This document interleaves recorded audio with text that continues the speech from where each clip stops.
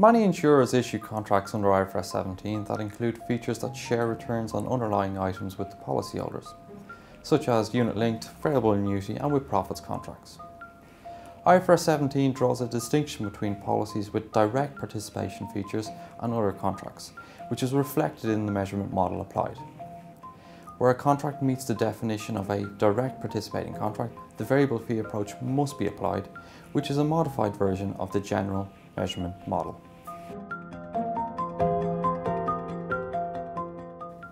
Insurance contracts with direct participation features are insurance contracts that are substantially investment-related service contracts, under which an entity promises an investment return based on underlying items. Assessment of whether a contract is a direct participating contract is made at initial recognition.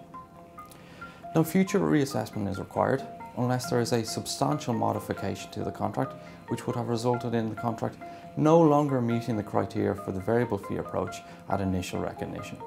Participating contracts which do not satisfy all of the direct participation criteria are referred to as indirect participation contracts and are measured under the general measurement model.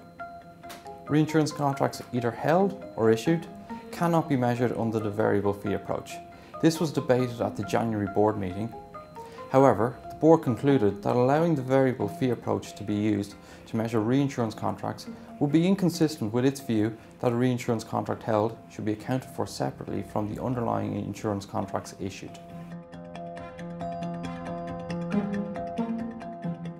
The variable fee approach has the same requirements as the general measurement model at initial recognition. At subsequent remeasurements, the approaches diverge. Under the variable fee approach, adjustments to the contractual service margin use current discount rates, whereas under the general model, discount rates are locked in at initial recognition of a group of insurance contracts.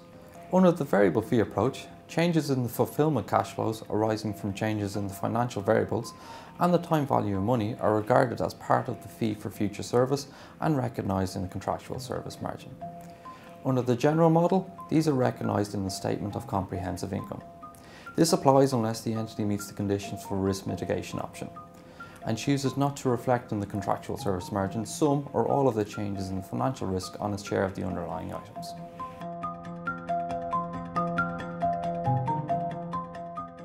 Insurers may hold derivatives to mitigate financial risk arising within insurance contracts. IFRS 17 gives entities an option to exclude the impacts of risk mitigation from the contractual service margin if certain criteria are met. If an entity chooses not to adjust the contractual service margin, it will have to make a disclosure to this effect. The board's tentative decision proposes to expand the risk mitigation option for direct participating contracts, so that it may also be applied when an insurer issues a reinsurance contract held to mitigate financial risk.